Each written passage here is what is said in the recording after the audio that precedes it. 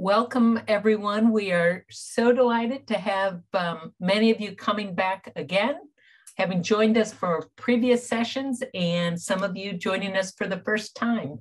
We will get started momentarily, but if you have a moment to change your name on your screen so it says where you're from, that would be great.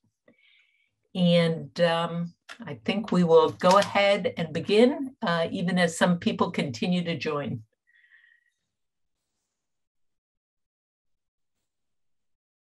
Okay, so as a reminder, this session is being recorded and your attendance is consent to be recorded. And while speakers are online, please do mute yourself. Just mention to rename yourself in the Zoom. And if you have any questions throughout the session, go ahead and put them in the chat. We will try and have the somebody answer them in the chat, but also bring them up during the question and answers time right after our presentations, but also more likely at the very end, we're going to have 15 minutes of questions and discussions. And please, if you will take a moment to answer our post-session survey, that would be greatly appreciated. It really helps us continue to improve. And anybody who answers the survey will get a certificate of attendance for the day. And in the next couple of days, we will go ahead and send you a follow-up email that has this recording, and all of the references that are provided, the links during the chats will all be included, as well as some other helpful information. All right, so again, these are the organizations that are hosting our seminar series. And I just also would like to quickly review throughout the session. We will have a couple of opportunities where we ask you to give us some input, answer some polls, or provide us some information using Mentimeter. So in the chat function now, and whenever we want you to use the polling, we will put it in the chat, the link, and so we can practice now. Would like everyone please to answer two questions. The first one is, what one word would you like to describe yourself, your profession, and where are you in the world? So if everyone could take a moment to answer that, that would be great.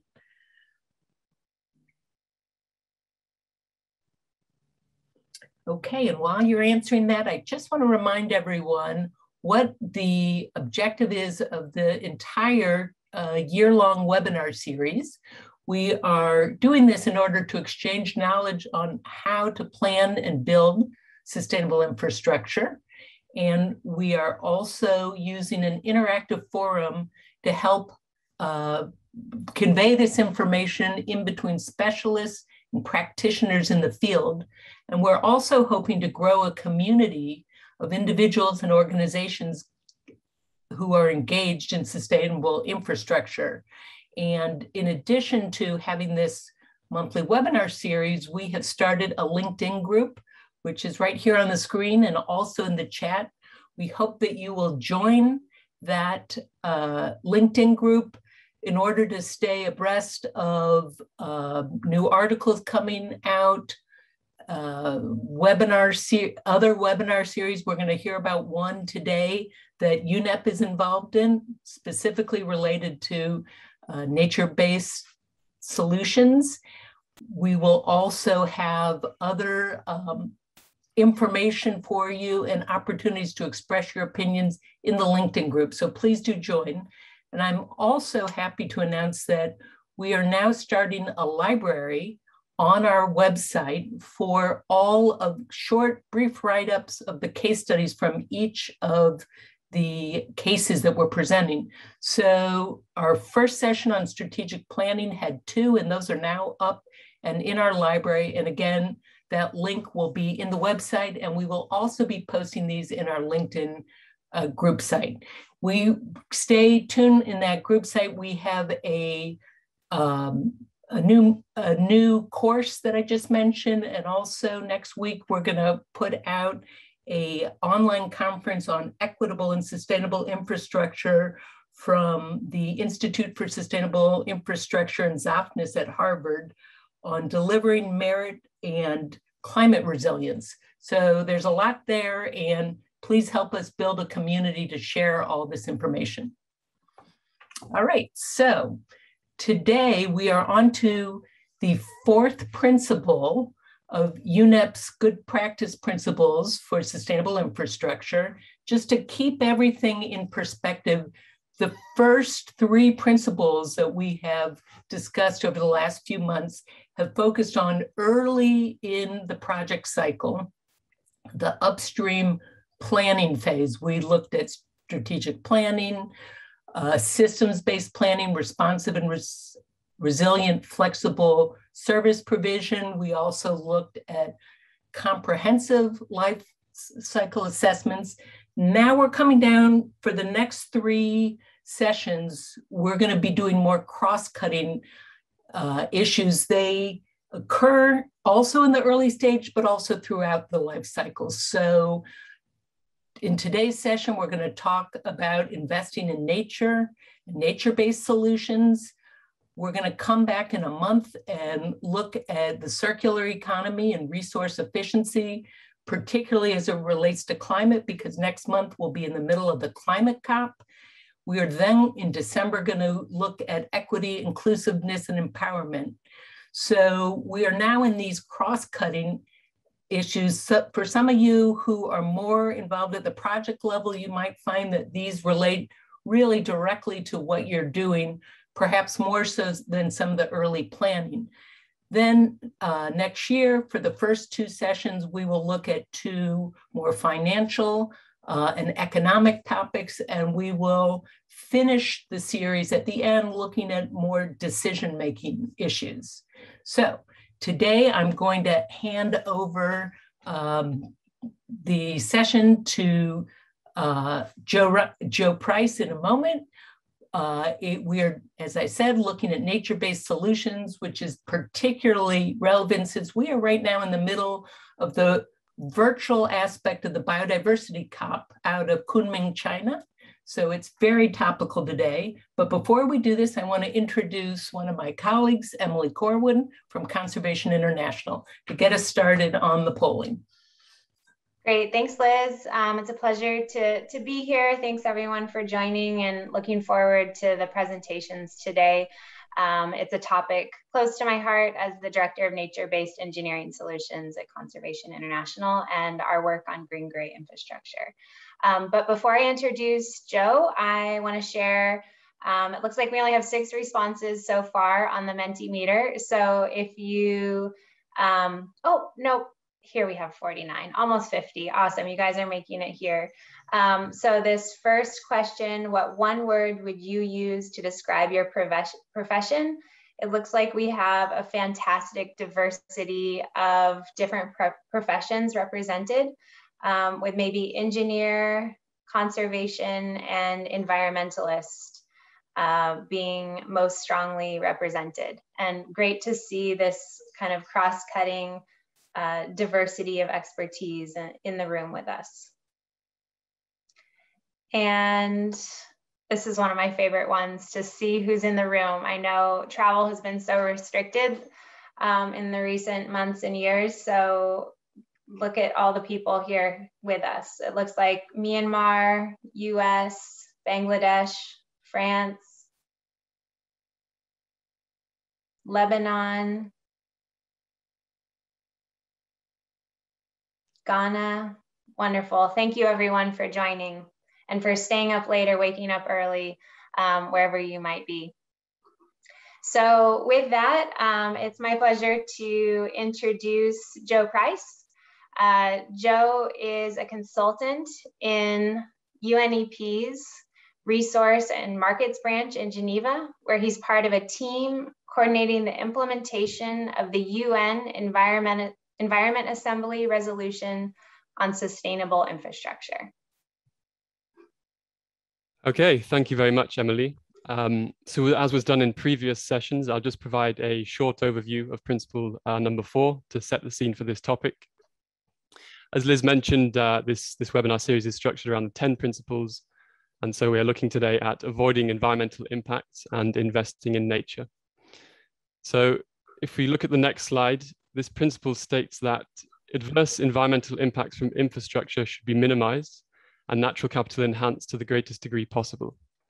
Construction should be avoided in areas important for the persistence of biodiversity or having high ecosystem service value. The development of physical infrastructure should seek to complement or strengthen rather than replace nature's ability to provide services such as water supply and purification, flood control, and carbon sequestration. And nature-based solutions should be prioritized. So if we look at the infrastructure life cycle diagram in the next slide, as Liz mentioned too, this really is a cross-cutting issue. It's not only relevant to early project prioritization when selecting options for infrastructure services, but also further downstream when it comes to construction on the ground. Avoiding environmental impacts is obviously really key here. So if we go into some of the detail of the principles, the first part is about protecting and enhancing biodiversity on this next slide. And to do this, an important thing to do here is prioritizing brownfield development. So brownfield development means choosing sites that have already been altered from their natural states in order to minimize impacts on biodiversity. And then where greenfield development, i.e.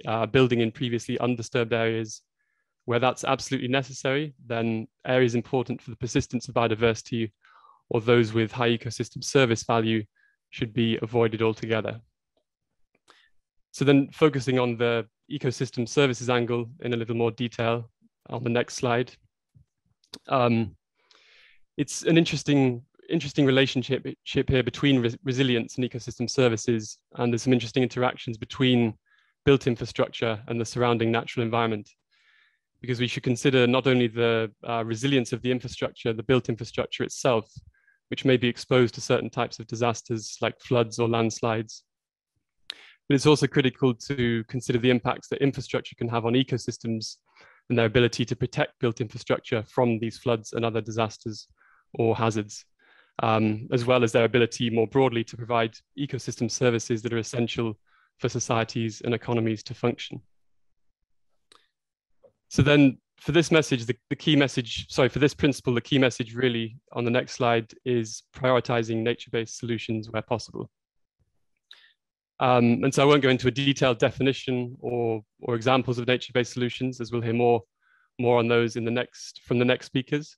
But nature-based solutions essentially refer to using the services that nature provides already to replace or complement built infrastructure options. And an associated concept here is green-gray infrastructure, which is about integrating the conservation or restoration of nature with conventional built infrastructure like concrete dams or roads. And we'll hear a case study on this approach in Colombia later on in this session. And the rationale really for prioritizing nature-based solutions is that they are proven to be a cost-effective option. They can create jobs and deliver numerous co-benefits as well. So I think I'll leave it there, and I'll just highlight that UNEP and the Partnership for Environment and Disaster Risk Reduction are offering a massive open online course, a MOOC, on sustainable infrastructure on nature-based solutions for disaster and climate resilience. So the link to that can be shared in the chat for anyone that's interested in looking more into that course. But for now, I'll hand over onto our next speaker, Daisy Hessenberger. So Daisy is a young professional in the Nature-Based Solutions Group at the International Union for Conservation of Nature, IUCN. Daisy collaborates with the various programs, members, partners, and external stakeholders on the development and application of the IUCN Global Standard for Nature-Based Solutions. With a PhD in plant sciences from the University of Cambridge and a background in science, communication, and publishing. Her interests and strengths lie in facilitating the benefits that complexity and diversity offer in designing interventions to societal challenges. So Daisy, over to you. Thank you, Joseph. And I'm just going to start straight off with sharing my slides. Just let me know if there's any issues there. So thank you very much for being here to talk to me or listen to me talk about nature-based solutions, and specifically a tool we've been delivering that we think will be very relevant to your field. But why are we talking about nature-based solutions when we've just heard more about biodiversity? And Joseph's given us a bit of background there. I think you all know, we all know here the challenges that we face. It's quite frankly depressing. Again, we can lose a lot of hope when we read in the news about the things our world is facing. At the same time, I hope you've heard some of the statistics, not just now, but around you in the media and across your sector on what biodiversity, on what healthy nature can contribute to us. There's billions of dollars, tens of billions of dollars to be saved by using mangroves when it comes to averting flooding damage. And that's only in 5 countries. That's not even a global figure. We can save over $100 billion US. That's just the estimated global benefits of ecosystem services, specifically for nature-based solutions focused on climate. And we'll hear, I'll just go into now, nature-based solutions, you know, you've heard about them from climate probably, you've heard maybe they can give us 1/3 of our climate mitigation needs, but nature-based solutions are at the heart addressing societal challenges. So similar to our infrastructure and development needs, nature-based solutions are an approach for addressing climate change, whether adaptation or mitigation. It's addressing disaster risk reduction, economic and social development, human health, food security, water security, and ecosystem degradation and biodiversity loss. Now, we've all heard the word, and when my grandmother asks me, you know, Daisy, what are you working on at the moment? I generally explain it, well, nature-based solutions are about working with nature for the benefit of nature and people. So more to the infrastructure sector, this is about building with those biodiversity building blocks, but to answer very human issues, human needs. So the IUCN definition from 2016, which was endorsed by our considerable membership that includes countries, NGOs, indigenous peoples, etc. IUCN defines nature-based solutions as actions, taking on-the-ground actions, to protect, sustainably manage, and restore. Now, so it's not just about conservation. This is about managing brown land. This is about managing cities, agriscapes, and it can also be restoring both natural or modified ecosystems. So really emphasizing, we're not just talking about nature-based solutions in beautiful coral reefs and forests. This is about, let's be honest, the majority of our world, which is actually a very modified ecosystem being impacted by human change. And I've already said nature-based solutions address very societal challenges. This is about serving us, but by working on our relationship with nature. It does so effectively and adaptively, because it's got to work. At the end of the day, if you're looking at reducing flood damage or even the risk of harm to your family along the coast, you want a solution that's effective, cost effective as well, and you need it to be adaptive to predictions that are variable, such as climate change predictions. And it has to simultaneously provide human well-being and biodiversity benefits, so helping people and nature. Now, that's unpacking the definition for you there quite quickly. So before I go into, you know, well, so what? That sounds wonderful. It obviously hasn't worked fully in the past because we're still in a bit of a mess. So what can we do to mainstream them? How can I get them into policy? How does this affect my decision making? Here are just a couple of tangible examples of what those actions can look like. On the left, that's a forest in Switzerland. This is our favorite example to use since we're based, our headquarters are based in Switzerland. These are so-called protection forests. We live in a mountainous country where, you know, a lot of people travel through roads that are quite high and are at risk of landslides, rockfall, erosion, etc. Now, for some of that protection, we use grey engineering, which can have quite a high maintenance cost. And so Switzerland, a proportion of the road tax goes into what they call protection forests. management of healthy forests up and downstream of these roads to reduce that cost of maintenance on grey engineering, but also to protect the people and infrastructure. I also just wanted to point out in Vietnam that this can look, it doesn't have to be just based around grey engineering. This can be based around things like agricultural needs. This is about sustainable management of a wetland landscape, but for agricultural output. And a quick touch on one of the largest nature-based solutions examples that we know of, beyond, of course, the management of indigenous lands by indigenous people, the very original nature-based solutions experts, the restoration of the lowest plateau in China, which you can see the before and after photo there, but what you can't see in that photo is the huge amount of economic development it brought into that region, especially in terms of jobs. So one other point that I'd like you to take home from this presentation is that nature-based solutions, it might be a new word. Yes, we defined it in 2016, and right now it's very popular, but it's building on decades of work based on science and experience and real people. Whether that is forest landscape restoration, things like green engineering or natural engineering, ecosystem-based adaptation. What nature-based solutions does is freeze out that knowledge and experience and lessons from the different sectors and collects them under an umbrella that covers a multitude of effective solutions. This is not a one-size-fits-all situation. This is, we have a lot of different contexts and we need the most cost-effective solutions. Why is this so important for you to take away and spread this word? Because we need to mainstream nature-based solutions to realize their potential. We need a strong evidence base and business case, which means we need to accurately be able to identify how they differ from certain other solutions that perhaps don't benefit biodiversity.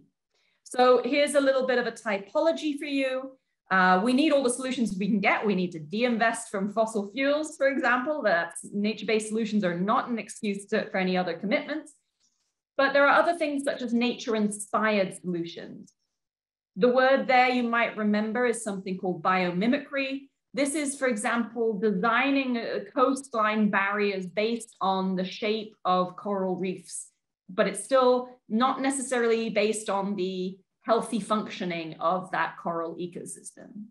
So it's being inspired by nature, but doesn't necessarily support the nature that inspires it.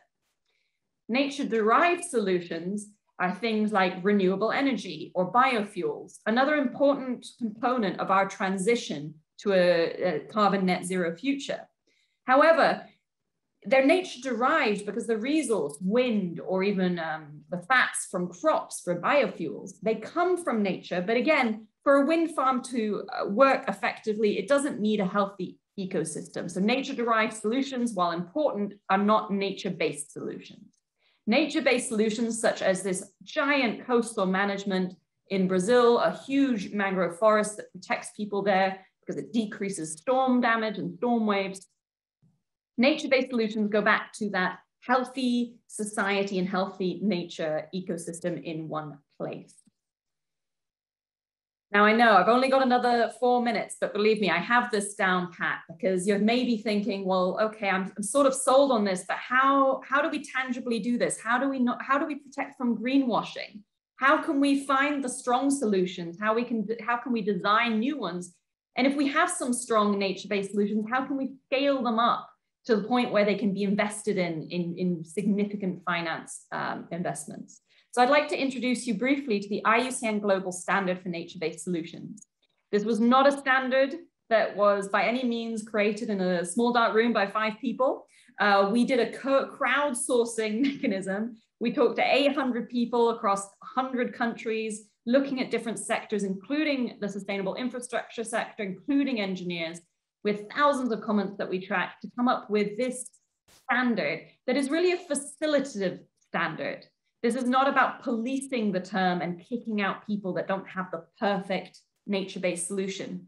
This is about bringing sectors on board, the agriculture sector, different sectors, so that we can really realize the potential of a healthy relationship with nature. Now, what do I mean when I say standard? Some of you will know the matrix and inception of standards out there. The backbone of this standard is based on 8 criteria that I'll take you through quickly. At the heart, we've already talked about this, nature-based solutions are criteria 1. They address societal challenges. This is about addressing development needs of people. Criteria 2, nature-based solutions have to be designed at scale. That doesn't mean they have to be a massive project like in Brazil. This can also mean just working on, restoring or managing a part of a wetland, but you have to design it thinking what's happening upstream, what's happening downstream, what can affect my project and what can my project affect. Of course, nature-based solutions are built on the 3 foundations of sustainable development. They have to be built on biodiversity net gain, economic feasibility, that can mean making a profit, and they have to be inclusively governed and work with the people. So that's nature, economy, and society. As good as that win-win-win scenario sounds, we have criterion 6. There are going to be trade-offs. Who has to pay today for us all to win in the future? And because we're dealing with very complex systems, economies, societies, and ecosystems, this has to be adaptively managed. No matter how much science and local knowledge you take into account, especially in the face of climate change, your project has to be adaptively managed, your nature-based solution. And finally, nature-based solutions are moving away from that project approach. This is not about going in for 3 years and dumping a bunch of money and then leaving.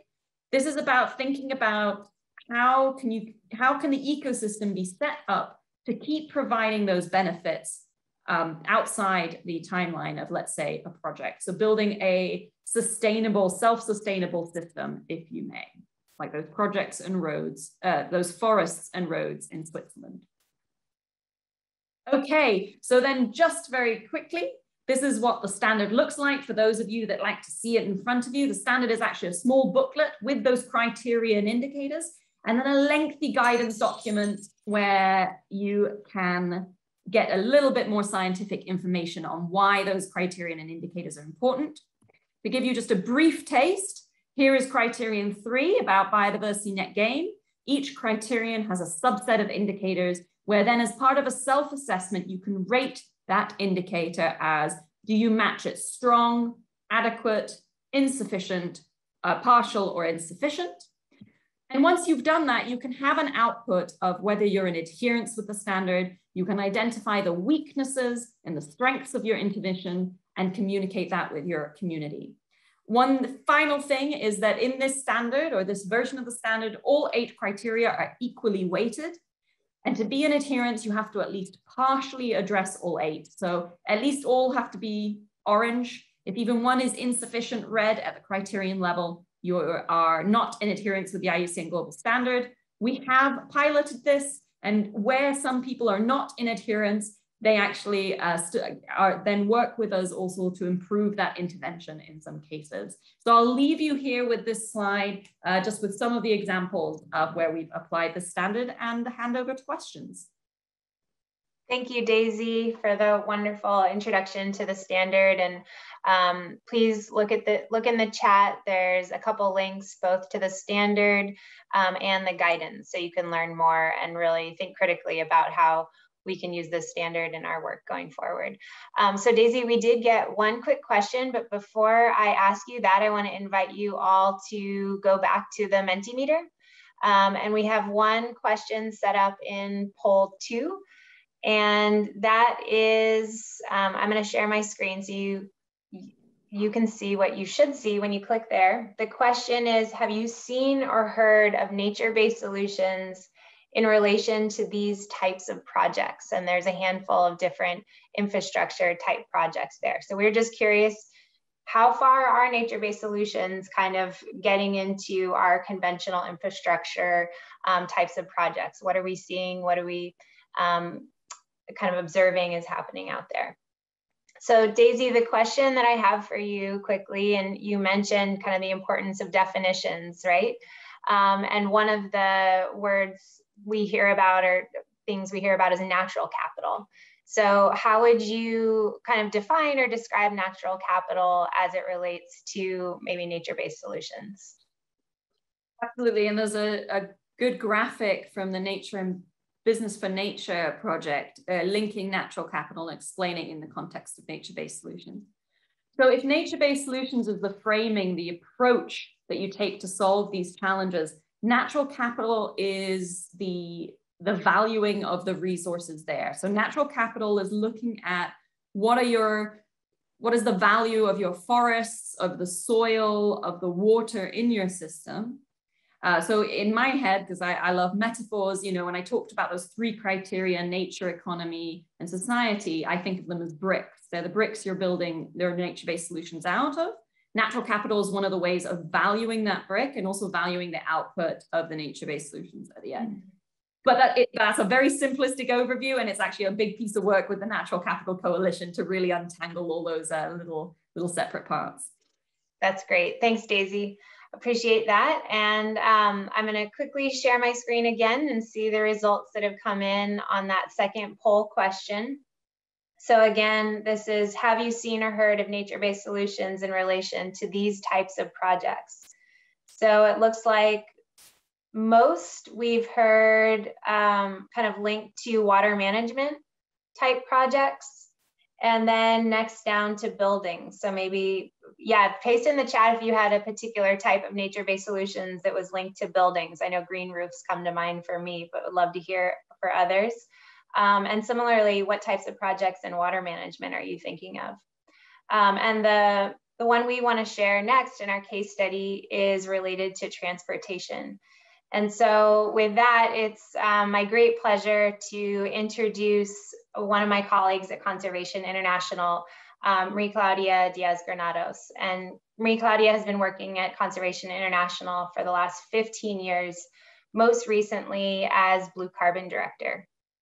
Before joining the Global Blue Carbon team, Marie Claudia was the Oceans Program Director in Colombia, providing strategic and programmatic leadership, replicating and amplifying successes not only in the Pacific region of Colombia, but also in the Caribbean. She was one of the instrumental project developers for the first ever verified blue carbon crediting project located in Cispata, Colombia. So with that, Marie Claudia, I pass it over to you. Thank you, Emily. It's a pleasure to be here, and thank you for inviting me. Let me share my screen.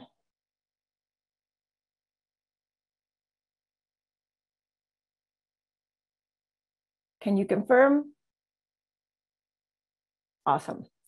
So thank you again for inviting me to be here. I'm gonna share with you a project we have been working together with Emily. I have to say she's the mind behind everything.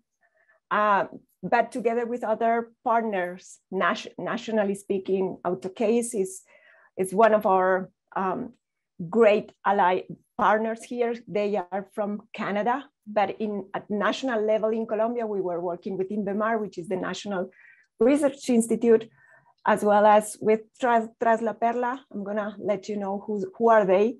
And a couple of universities, one of those is the University of Los Andes, another is University of Magdalena, and a group of engineers that help us building up this structure. We will present this case study as an example of a combination of three main principles of sustainable infrastructure. And it is important to stress that we are not at the implementation stage, but at the initial planning process and trying to adjust existing conditions of the infrastructure project. But what is the Ciénaga Grande de Santa Marta is the largest wetlands in the country, in the Caribbean region. I'm gonna show you later a map. It is composed of several lagoons connected by channels, alluvial plains, and sandy barrier in its northern section. The Ciénaga Grande de Santa Marta receives inflow from the Magdalena River and the Sierra Nevada de Santa Marta, which is one of the largest mountains we have in the Caribbean coast in Colombia. It is the most productive lagoon in the tropics due to its hydrogeochemical and biological features. And it's also home of a variety of fauna and flora, including commercially important fish species, on which more than 3,000 fisher folks depend. This is the map I wanted to show. It's located again in the Caribbean region of Colombia in South America. And in the 50s, the construction of the highway along the Salamanca Island, which is this red line that you can see in the slides, obstructed the natural water circulation between the Ciénaga and the Gulf of Salamanca.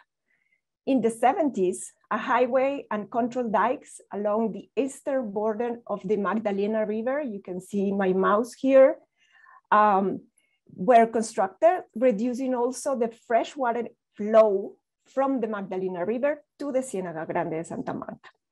In 1995, mangrove forest cover extended only 230 something square kilometers, less than 50% of its original cover, with eutrophication events and the deterioration of commercial fisheries species affecting the subsistence of fisher folk dependent on the Ciénaga Grande de Santa Marta. There is a proposal right now to refurbish and expand the highway. The proposed gray conventional approach is only including a highway widening in both sides along 42 kilometers and the construction of 2 elevated roadways in 2 prioritized areas, based basically on erosion impact coming from the sea towards the inland and seriously affecting the existing highway. It is basically expanding the existing highway without including any environmental consideration. The study area in this case extended along the 49 kilometers of highway that connects the cities from Barranquilla to Santa Marta. And we divided the study area into 8 different sectors through stakeholder consultation and infrastructure existing projects. Oh, sorry. We developed here with our partners a green-gray alternative to widening the highway that improves the connection between the marsh and the ocean and restores mangroves, and compare the social, environmental, and financial cost and benefits of the proposed gray-only project to the green-gray alternative using a model that is called triple bottom line cost-benefit analysis. The connection of the TBL-CBA to the IUCN standard is through criterion second or 2, which include the ability of projects to integrate interaction between economy, society, and ecosystems, 6 synergies across sectors, and also considers risk beyond just the project site. Our green-gray proposal is a combination between gray conventional approaches alongside the highway and green solutions to restore the mangrove forest and its ecosystem services for communities. We don't want to lose the opportunity in the country to do things in a better way. And that is why we decided to propose this innovative approach that will cost almost 50% less, and it will provide environmental, economic, and social benefit in the near future. Our green-gray solution includes elevated roadways located in areas where we are restoring the old channels, the old existing channels. Wildlife crossing corridors in sensible areas, especially close to the national protected area, to reduce or minimize traffic accidents with wildlife, and obviously to reduce economic losses. Design coastal protection strategies to restore sand dunes as an alternative to reduce erosion and impact from sea level rise. And also installing porous embankments in specific areas to guarantee the hydrological flow, which is basic. These are some of the results, and they are showing or suggesting that the economic potential of the green-gray highway design are enormous. The social and environmental benefits that we analyze are over $2 billion US over 55-year analysis. This high number is largely owing to the expected increase in mangrove cover. Approximately 70% of the benefit of the project can be derived from the ecosystem goods and services provided by mangrove. Adding to the life cycle cost benefit analysis of the green-gray design, we overall, we can see that the total net cost at present value is up to $2 billion over 55 years. And you can see the numbers here. Everything is explained in the report, the final report. And if you want, we are also writing a paper, and soon we can be able to share that information with you. All these benefits are so large for multiple reasons. And one of that reason is the increase in mangrove cover, as I was mentioning before. And that increase is substantial. More than 70,000 hectares can be restored only by implementing this green-gray solution. Even if the El Niño event causes contraction in mangrove cover every 7 years, more or less, that means that we can have a restriction of 50% of the model information. These declines in mangrove cover are on average, they grow, the net growth of the mangrove, it's about 344 hectares every year, taking into account that discount included into the model, which means that the results are very significant. We also did a comparative analysis with the SDGs, and this is what we see. The green-gray solution has a potential to contribute to 11 of the 17th SDG and to 39 of the 169 SDG targets. It is especially important to SDGs 9, 13, 14, and 15. As lessons learned, we have a lot, and please remember that we are in the planning and design phase of the project, not on the implementation stage, but we have some technical challenges identified. There are limited experience in the countries where green-gray solutions were implemented, though the existing capacity is limited. The National Infrastructure Agency is developing a sustainable infrastructure pillar as a part of the strategy. And there are too many government organizations involved with not environmental criteria. And the conventional approach usually is easier and common. Those are the technical challenges. Regarding governance challenges, we have identified that the Ciénaga has too many environmental and territorial governance entities, and that creates a lot of problems in coordination. And there are no national policies to develop sustainable projects. And finally, the financial or economic challenges are, we believe that the problem is not the lack of funding, but how those funds are distributed. And also we have been promoting the idea of a regional and eco-regional approach to the Ciénaga Grande de Santa Marta, but it's very difficult to promote. And we are still working in silos, I have to say, because this is like a quasi-public good, and you need to educate first the environment, who has decision power, and then educate also private sector who will build and potentially own the project. Finally, we have some lessons learned, but we can say that we increase the awareness about alternative structures or strategies to meet goals for both resiliency and ecosystem restoration. We also influence design for future projects with the active participation of this team within the different workshops and events organized by the National Infrastructure Agency that is right now developing a sustainable infrastructure pillar within their own structure.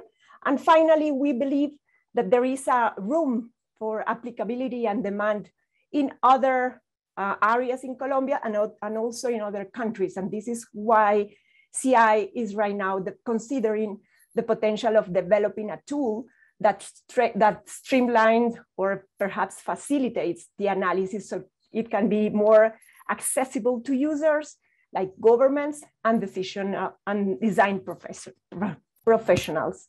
Sorry. Thank you so much. And I think I use my 12 minutes, but if there are questions, I am ready to answer. I'll stop sharing. Thank you, Marie Claudia. That was terrific, really interesting. There are a couple of questions here, and also if folks have questions that they want to put in the chat right now, that would be great. We will have time for a couple right now, and maybe we can also discuss some later afterwards when we come back after the breakout. But my first question for you is whether a cost-benefit analysis like this also lines up in terms of issues like greater transparency and inclusion and participation. How do they link up? Yeah, this methodology, it's bring together different stakeholders, and that is how we can guarantee active participation. As I stress out, we were in the design phase, meaning that we used all existing information to construct this study. And as Emily was mentioning just before we start this webinar, this is a pandemic research. So we were not able to go and visit the area and share everything with the local communities that are key stakeholders. If this can come through, then we have to go there and include them as decision makers as well, because they are the one that needs to have a voice at the end, because they are living around the highway, but also using the services from the mangrove areas.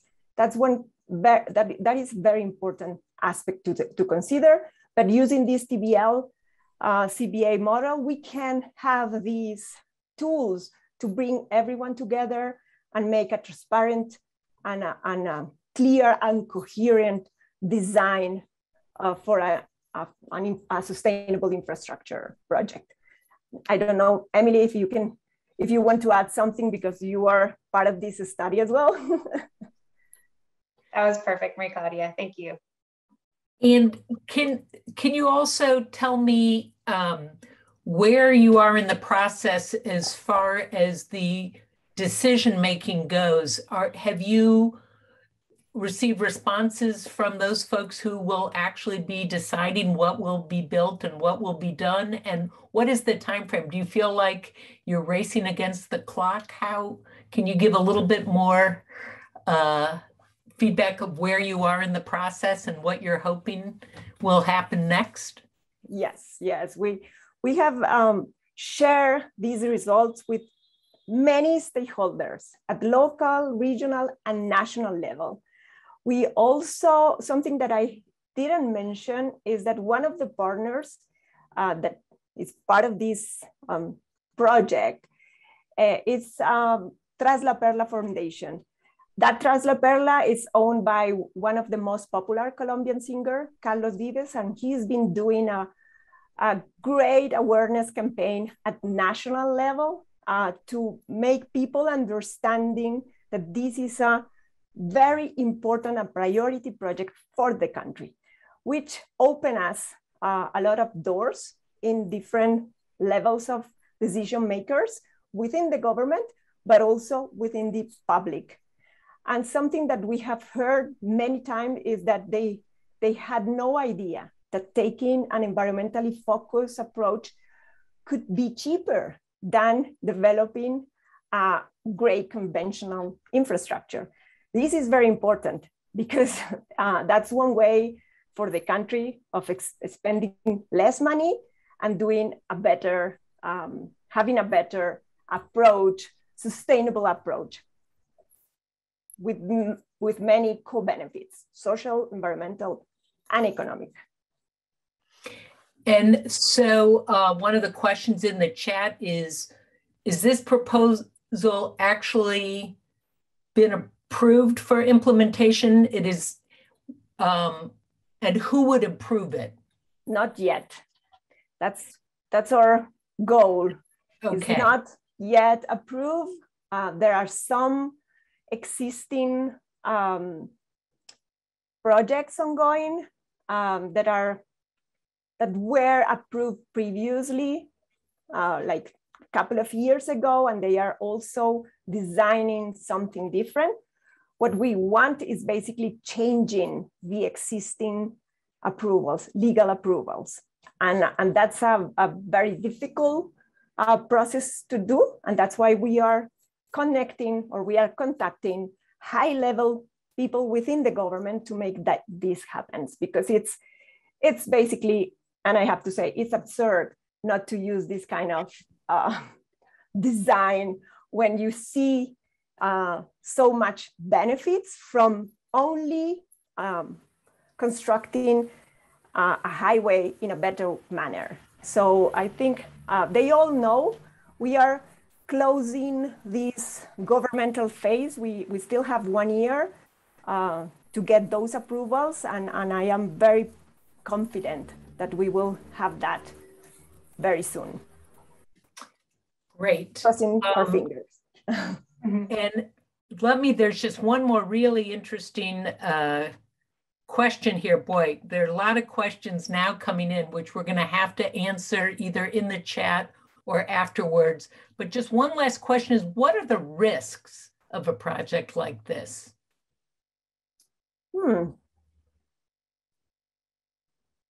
Not doing it. It's okay. All right. We can discuss all this more. There's some great information that's also coming through in the chat. We will be sending you all of the whole chat and all these links in an email, a follow-up email from this. So don't worry about us losing some of these, and we can answer some of these questions again afterwards. But I think those last comments lead in perfectly to our breakout session. And that is, we've heard, Emily, do you want to go ahead and share the screen with the breakout questions? We've heard about the importance of getting the stakeholders, whether they're the local communities, the entire public of, say, Colombia, or the decision makers, to understand these concepts and come on board.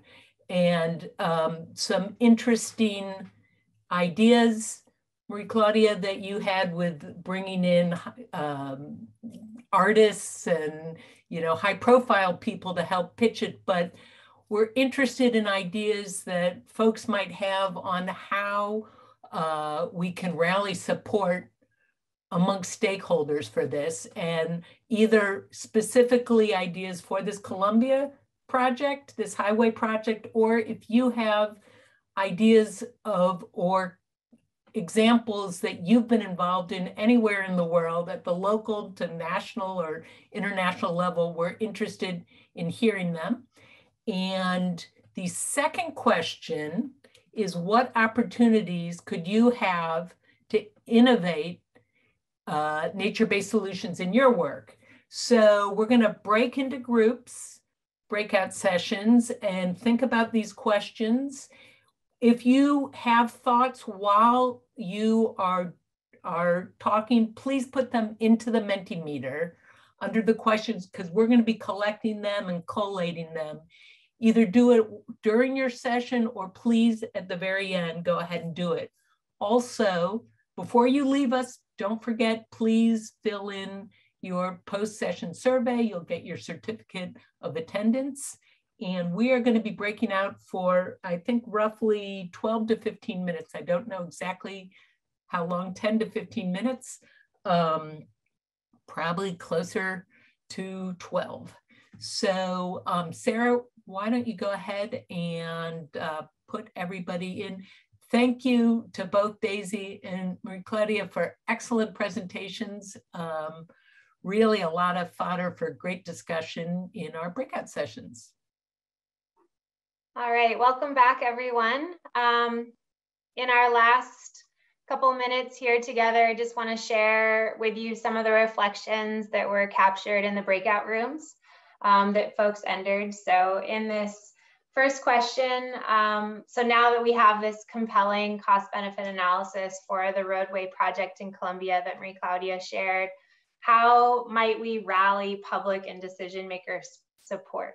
So some of the suggestions were about intensifying awareness and advocacy initiatives, lobby decision makers in all areas of policy, learn from other projects, stakeholder engagement, highlight the possible development of the rural area because of the proposed project.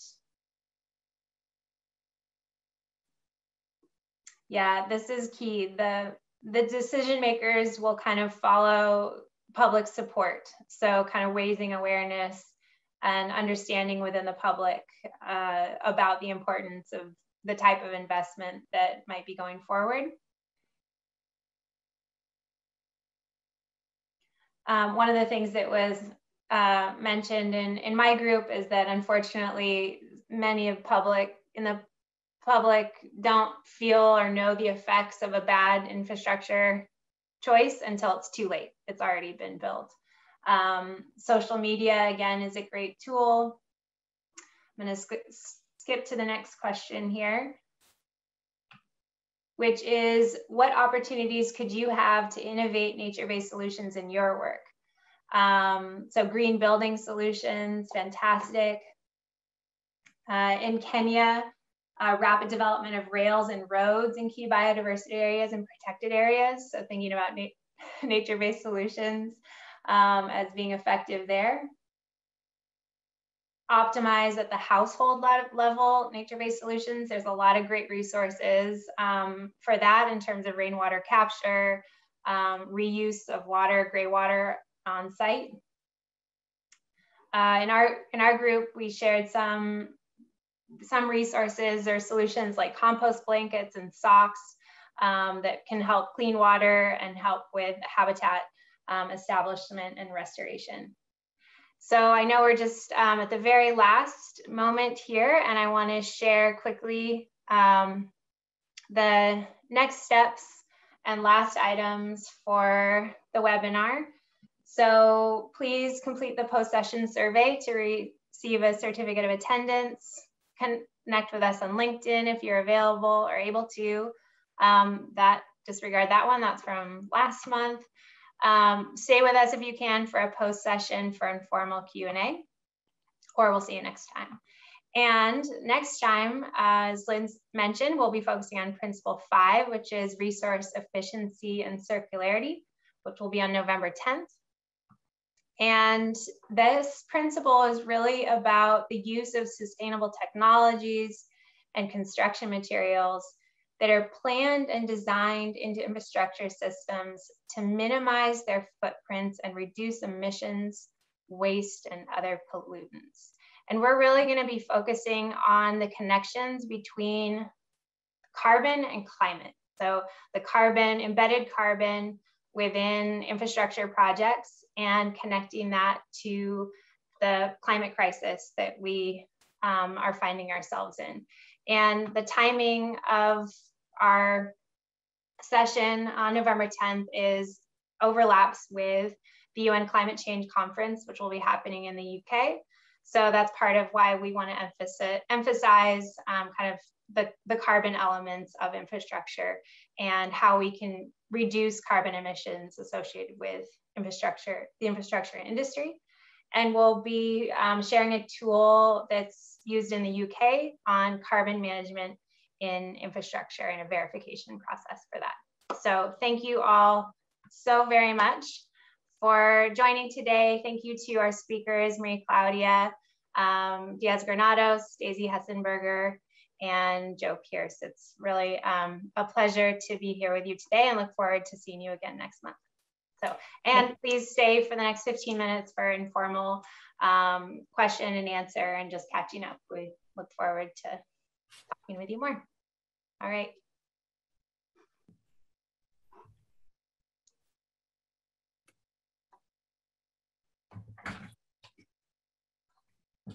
Great.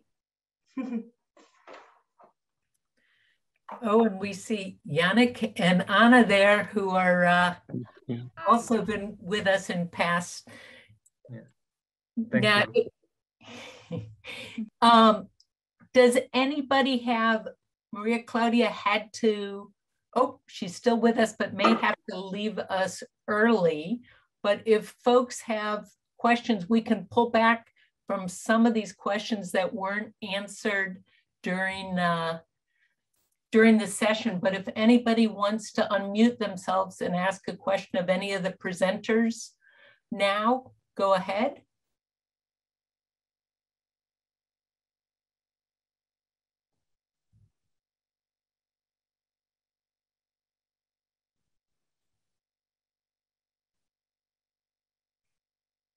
Okay, so I am going to pull out one of the questions I saw earlier for Daisy.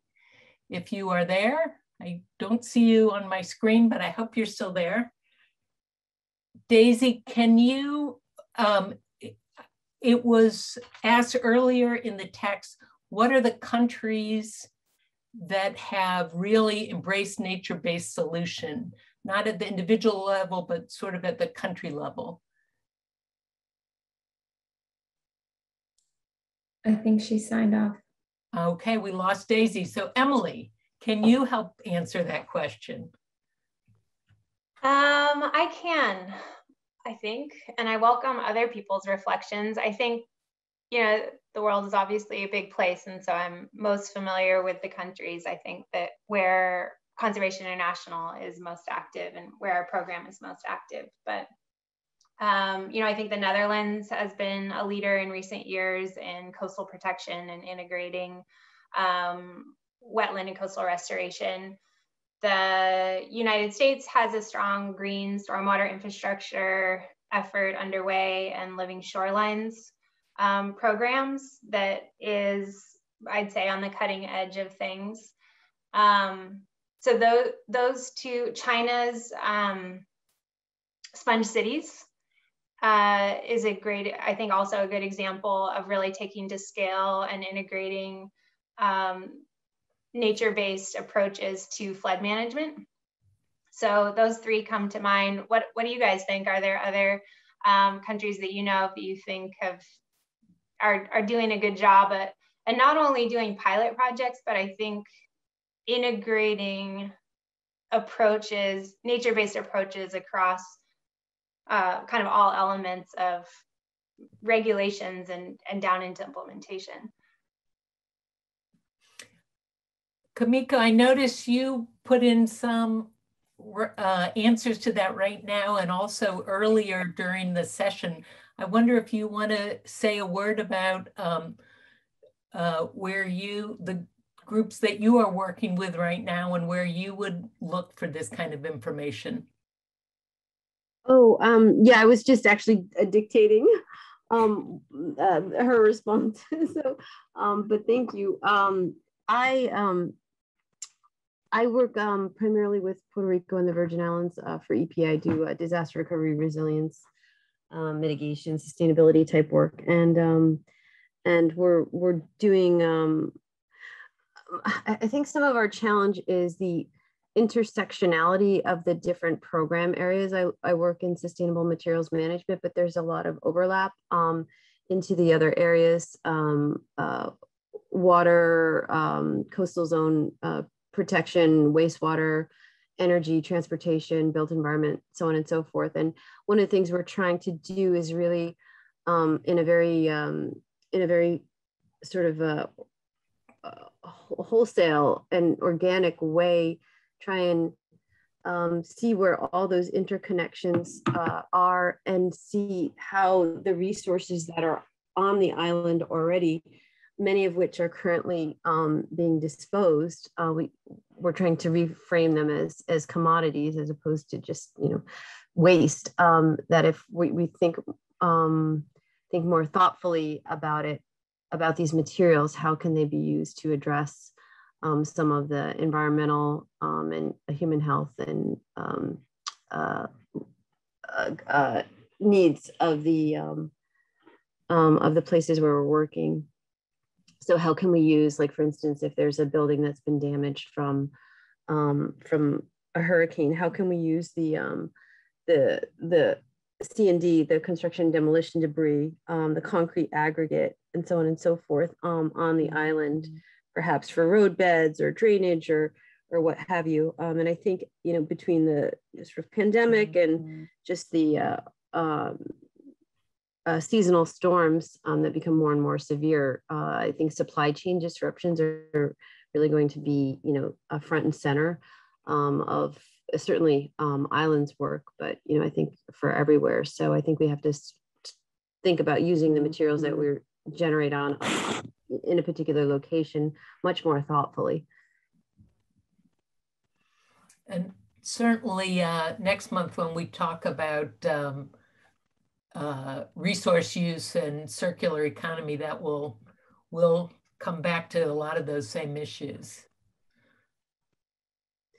Yeah, and if I may, one of the things, like, one of my passions is reuse, and one of the things we're trying to get going, that a friend of mine, John Wackman, who sadly died this year, but he started this repair cafes in the Hudson Valley where I live, and we've got like 40 of them now, where people come together and they just bring whatever they have that needs to be repaired to a central place where we have these repair coaches, which are just volunteers from the community who know how to fix things.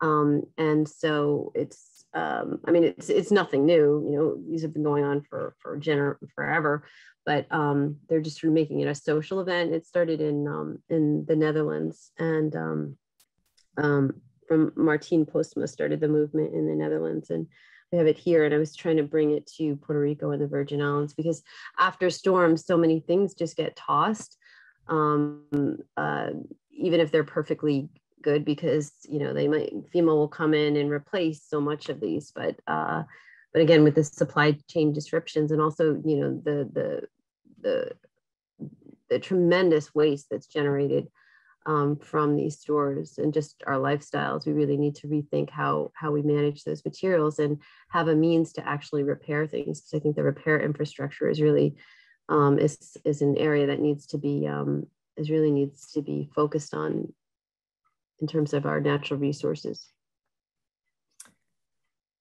Great. Chris, you wrote an interesting question that got back to the Menti, that early Menti poll, which sectors people see nature-based solutions. And Blake put a nice link up there where there's lots of examples.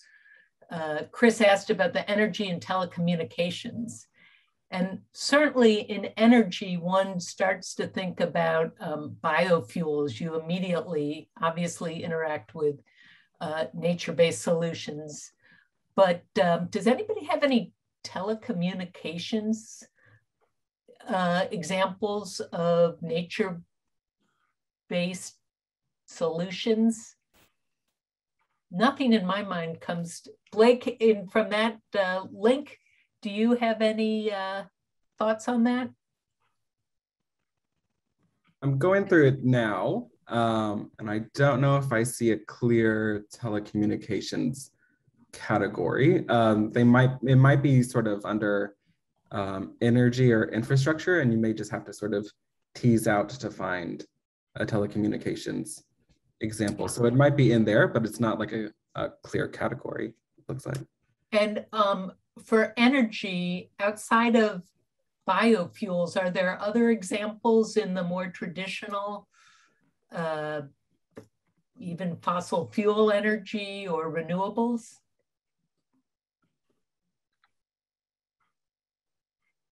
I'm sure there are. I don't know all of them. This is usually just where I go to if I just have a specific thing in mind. So unfortunately, I'm not a spokesperson for urban nature outlets. So I don't know. Maybe there's terrible stuff in here. Well, I know, but it's a great resource if you have a question.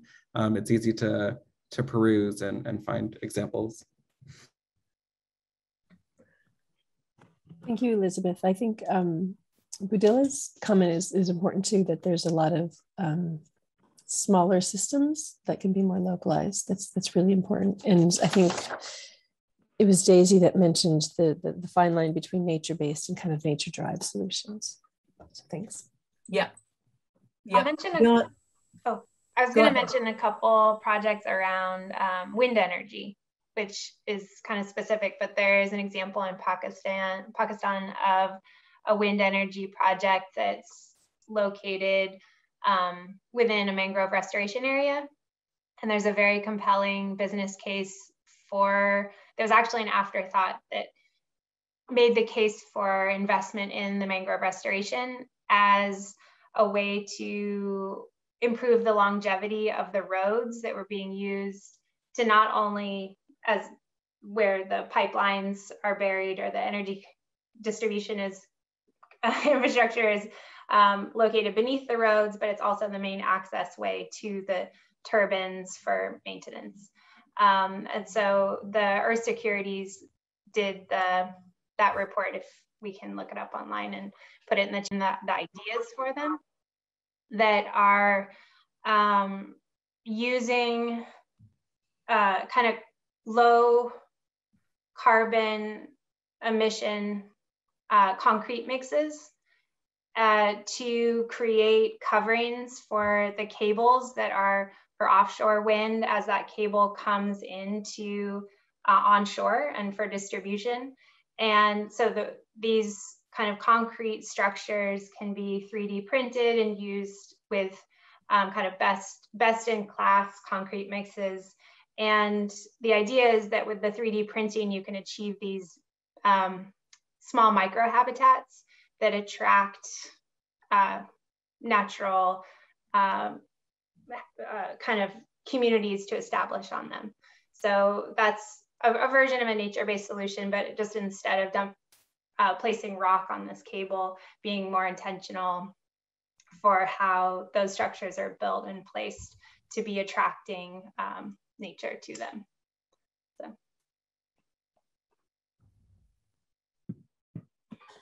Hello, this is Vincent from Uganda.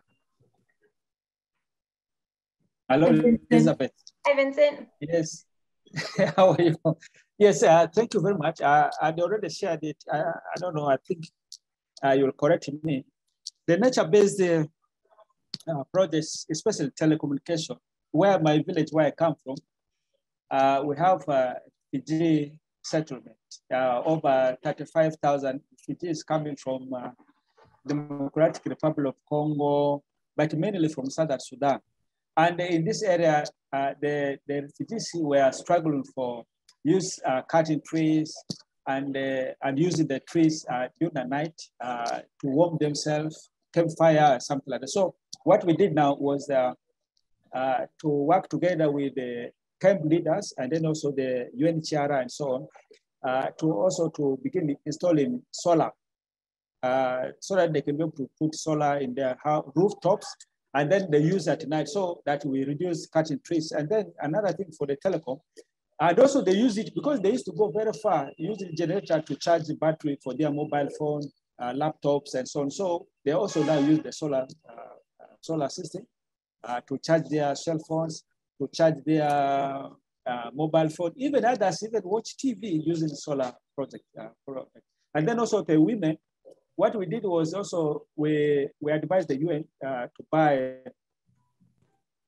buy solar panels so that we could be able to pump water. We set up a system to pump water from a nearby river to water tanks. And these water tanks now distribute water to various sections of the camps, and then which is nearer to the home states.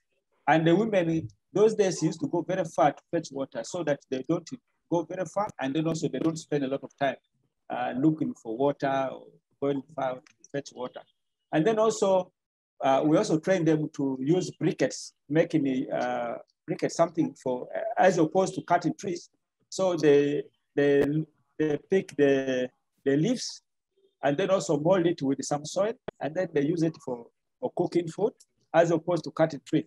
Then also the telecommunication companies, they have also now used that model. They are using solar to power the base stations, because initially before they used to have a generator, because this area there's no national grid, electricity national grid. So what they're using now is the solar instead of using generators. So they have now put solar system to power their equipment, the communication equipment. Then also another thing they also does is the campus now use especially the trading centers, they have now put solar system. Everything is grid. You don't see use of generator. Most cases, they're only using those solar products. Thank you very much. If it means possible, one day maybe I can make a presentation and with photos or something like that. Thank you. Thanks, Vincent. That was great. And I think it sort of brings back this idea that nature solutions are not just one form of infrastructure, but it can be nature derived or nature assisted, just as Daisy sort of put out. So that's, I think, a great way to end. We have come to the end of our 90 minutes here, so we don't want to keep you all long, but I learned a huge amount from our presenters and our breakout session, etc. Please join us online on our LinkedIn and next month. And thank you all again. Hope to see you November 10th. Thank you. This was great. It was really exciting and inspiring. New friends.